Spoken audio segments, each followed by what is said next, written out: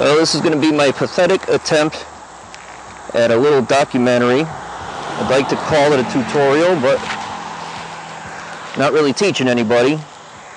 I don't claim to be the best, that's for sure, but I do all right sometimes. So I'm just going to show everybody what I do.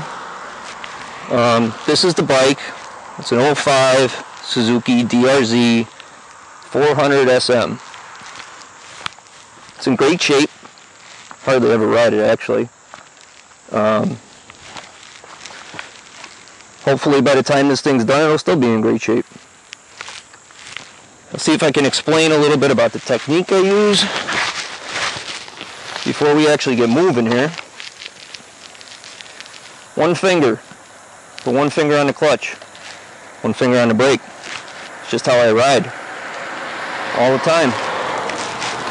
I've changed the clutch lever. You can see it's an ASV clutch lever.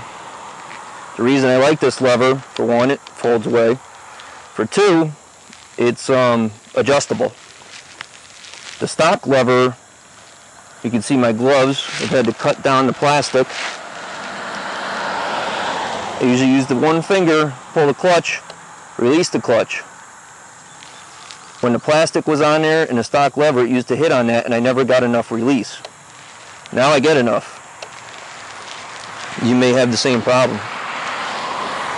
Alright, anyway, always remember, cover the rear brake. Okay? Hopefully you can still hear me. Give this a couple shots. Show you what I do.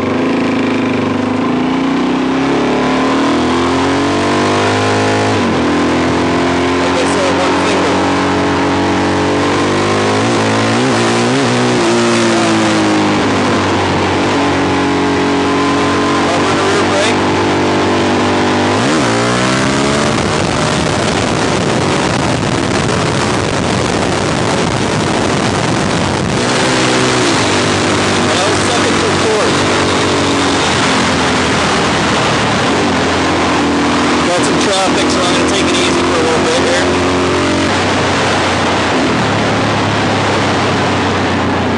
Like I said, that was second through fourth gear. I clutched it up in second, shift through third, shift through fourth. Don't use any clutch on the shifts while the wheel's up.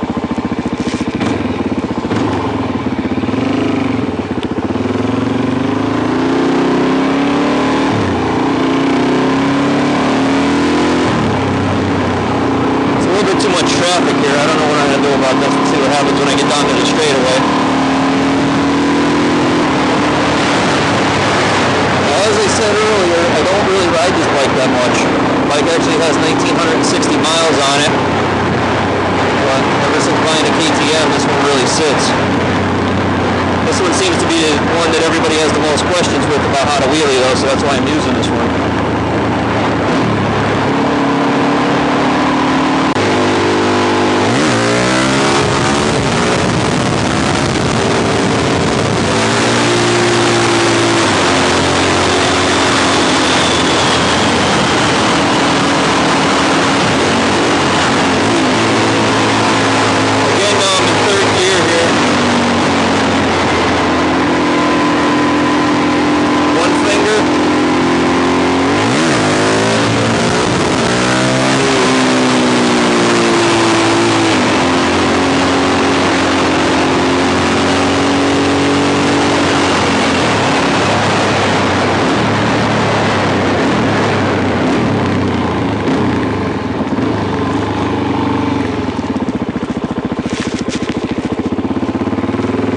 Now obviously you can just hammer the throttle and the thing will stand up.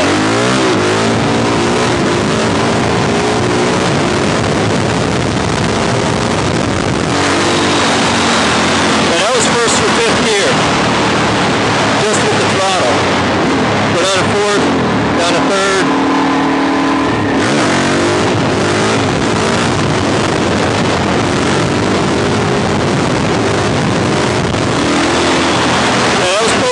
Going to fifth. I actually had to hit the back brake there for a second.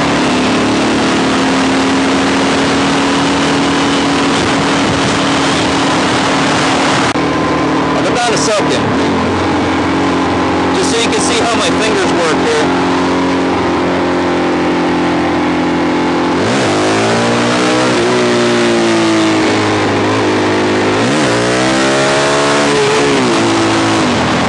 You can see how it's just a quick pull and release. It's all timing.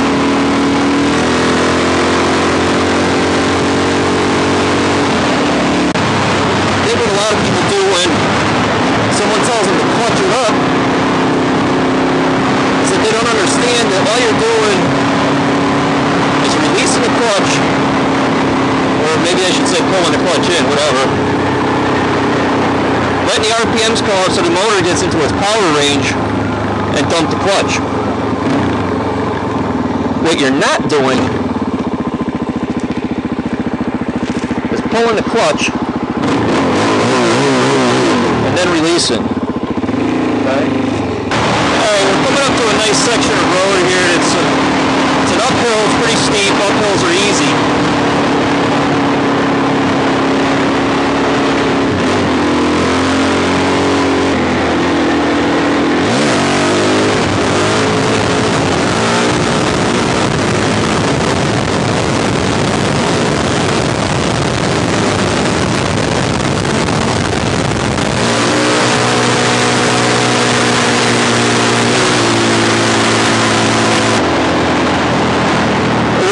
About pulling the clutch, throttle, letting the clutch out. It's all one motion. It's not, if you understand what I'm saying. This is my favorite section of road. I'll give the traffic a little time to clear out here. It's nice and straight. There's really nothing on the sides of it.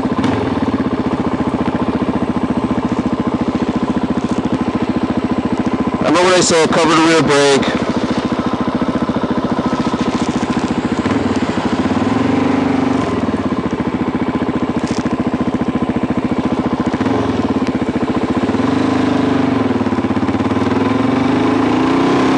One finger on the clutch. First gear, second gear.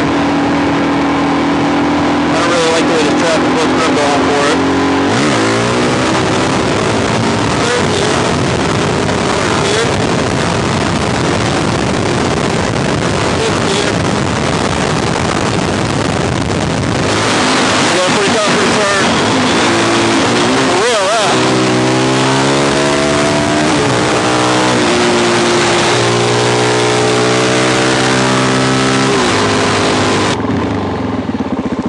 Just by listening to how the motion is, how the engine sounds, you should be able to realize how the timing goes.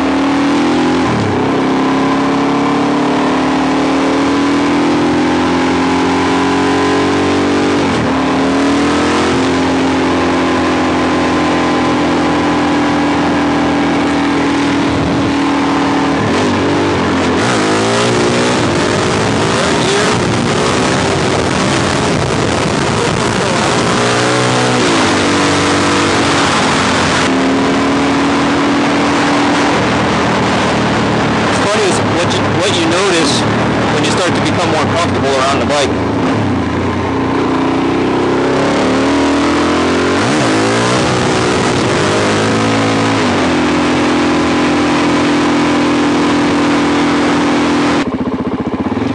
A lot of times when I'm doing this and I'm on my street bikes, I'll notice what the tachometer says. Sometimes I'll see the speedometer. To look back on the video, but when you're doing it in real time, it's a little different.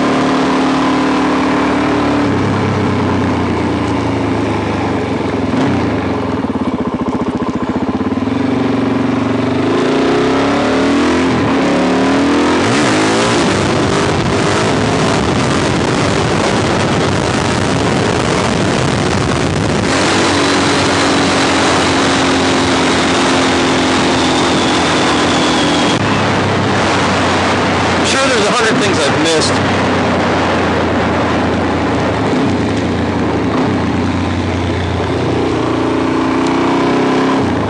But if you pay attention to the sounds, speed,